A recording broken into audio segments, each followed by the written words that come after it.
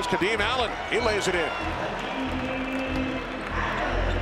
You know, I'm a grinder. I like to play defense. I like to get my teammates involved, try to get my teammates better, and you know, I just try to come in every day, roll my sleeves up, and try to be the best I can be. For the first time as a Knick, Kadeem Allen, who was just signed to a two-way contract. It's all about like opportunity at this level, and you know, a lot of guys don't get drafted. There's only 60 people get drafted a year, and I was blessed and honored to be 53rd pick 2 years ago.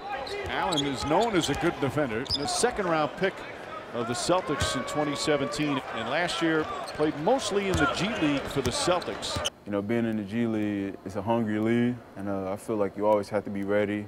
You always have to be hungry, and it's always competitive. Xavier Rattan-Mays throws a cross-court pass that's picked off by Kadeem Allen, pushing against Dotson for two. Last year was my first year, so you know, I had to learn a lot. Had to get familiar with the game speed, and being in the G League, it helped me a lot. Getting better, having more confidence in myself. 10 seconds left. Allen has it, defended by Smith.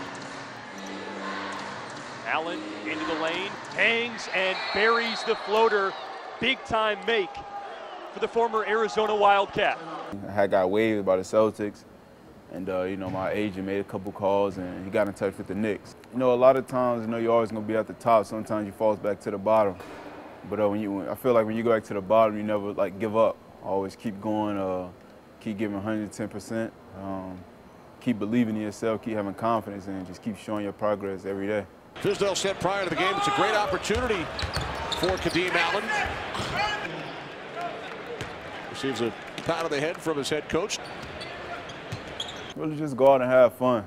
You know, there's never no pressure out here playing the game of basketball, and just play hard and compete. You know, he's a competitor, I'm a competitor, and I feel like when you have a head coach that loves to compete and a competitor brings the best out of their team. You know, a lot of people don't even get a chance to step on the NBA court, and when you're out there, you know, just play hard, give your all, and go in the locker room and leave everything on the court.